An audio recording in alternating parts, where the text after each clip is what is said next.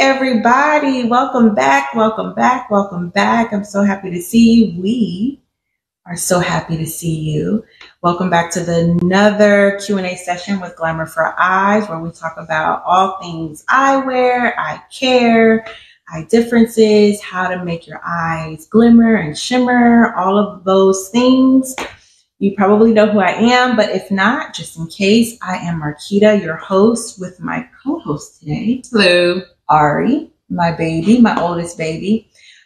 Before we get into it, I want to say thank you to all of my subscribers for tuning in for another week of fun. I see you. I appreciate you. I love you. And so welcome, welcome, welcome. Thank you. For those newbies, take a seat, come in. Thank you for coming. Subscribe, please. All right, hit that thumbs up. Make sure you turn on those notifications because we do not want you to miss anything fun and exciting that's about to drop. We have another guest. Okay, we have a new guest who's also part of the family that we don't want to leave out. Everybody say hi to Yuri. Yuri, say hi to the people, the Glam fam. Okay. Yuri is here to help us with our topic for today. Okay. Our topic today is going to be fun.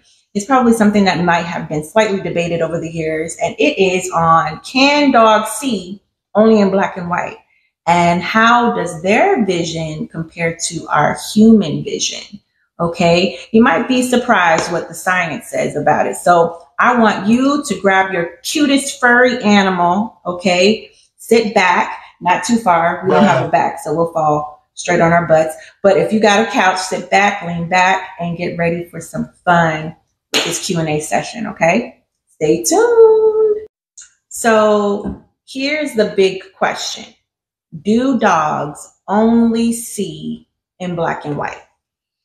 Well, contrary to popular belief, dogs are not completely colorblind. What?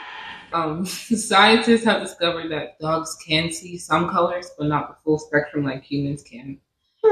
So here's how it works. Humans have 3 types of color detecting cells called cones in our eyes. I think we talked about that in the last video. Yeah. Yeah. With the cats. Yeah. Y'all need to check out that video. These cones allow us to see the world in vibrant colors like red, blue, and green. Okay. Dogs, however, have 2 types of cones in their eyes. This means they have dichromatic vision. Dichromatic vision.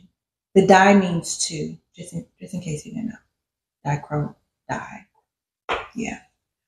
So what does that mean for dogs, really? Well, they can see blue and yellow tones, but they can't see reds or greens like we do, which I kind of figured. Yeah.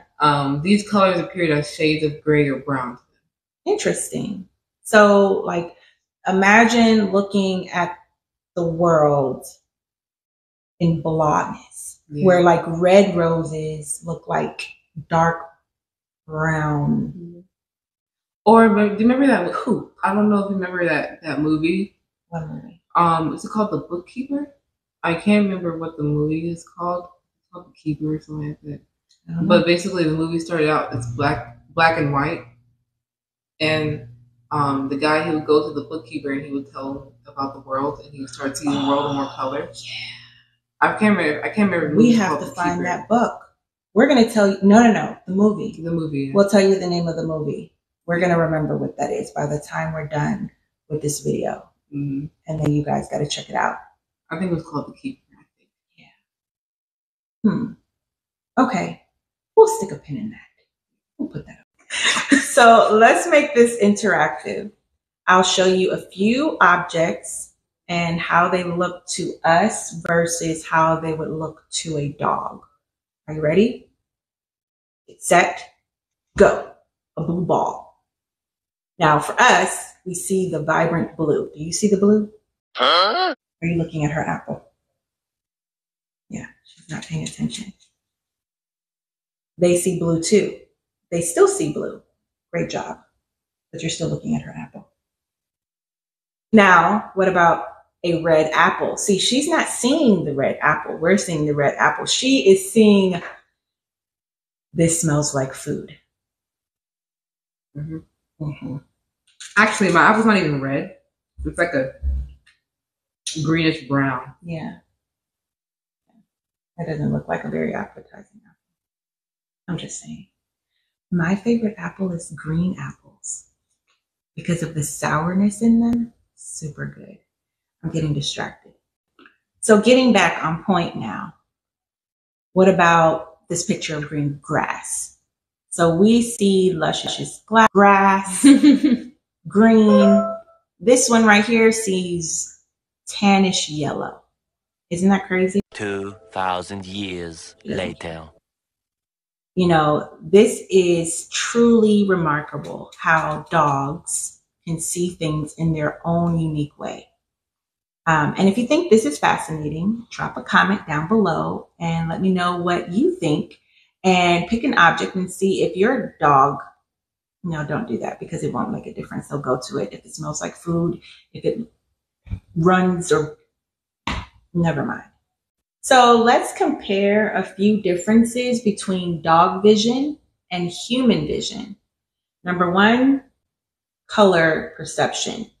Like we said before, like Ari said before, humans have trichromatic vision, 3 cones, while dogs have dichromatic vision, only 2 cones. Then there's the point about them seeing at night, night vision. Our dogs are amazing. Dogs have more rod cells in their eyes than we do, which are responsible for being able to see in low light. That's why your dog can navigate your house in the dark way better than you can. Unless they're scared of the dark, like our dog. Why are you running? Why are you running? Then we have motion detection. Dogs are excellent at detecting movement far away. And it's one of those reasons they're so good at playing fetch or spotting a sneaky squirrel or barking at the Amazon driver that drops off our packages. Yep. She knows when I get a package before I do. Yeah. Good girl. She even know when somebody opens the car door. Yes. You won't be hearing nothing. She is a scaredy cat dog that is an alarm for sneaky travelers. You're a good girl. And lastly, we have visual sharpness. Humans have much sharper vision than dogs. So while we might see something clearly at 100 feet, a dog would need to be about 20 feet away to see the same thing. Their world is a bit blurrier than ours. So while we get the vibrant colors and all the sharp details, dogs can't get all that. They have their own superpowers. Yes, as we do as well. Like they have better night vision and motion detection, which is pretty cool. That is the beauty about us being different. And that's why we love our little furry animals, don't we? Yes. Now, as we wrap up this eye-opening discussion, no pun intended. Okay, well, I lied. Pun intended. I want to remind you to take care of your eyes. Our vision is such an important part of how we experience the world. So be sure to schedule regular eye exams with your optometrist, okay? Make sure they check if there's any changes with your eyes, your vision, if there's any blurriness, anything of that nature, check in with your doctor. That way you can continue to see the world glamorously. Yes. And if you need stylish frames, like what we have on, you know where to go. Glamour for Eyes. We are here for you. And we'll make sure that you continue to see the world glamorously as well. So in the wrap up, make sure, please, you subscribe, you like, you share this video. Please share your comments and share pictures of your cute furry animals. Even the ones that 6.5 hours later. All your cute furry animals. Okay. Don't forget to subscribe, thumbs up, share with your friends, and hit that notification bell, okay? And we look forward to hearing from you soon. So until next time, stay cute, stay glamorous, and keep seeing the world glamorously. See you later.